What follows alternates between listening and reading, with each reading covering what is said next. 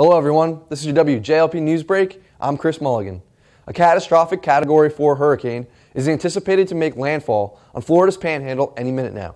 President Trump spoke in the Oval Office today, warning of the hurricane's destructive forecast and the need for people to exercise caution.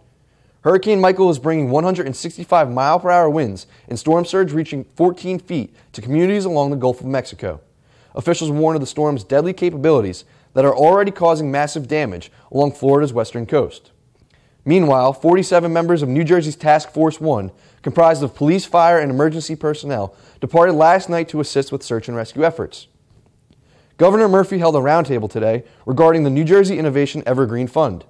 Murphy met with representatives of New Jersey companies from around the state to discuss the fund, which is designed to grow New Jersey's innovation economy and will be managed by venture capital firms that are chosen to partner with the state.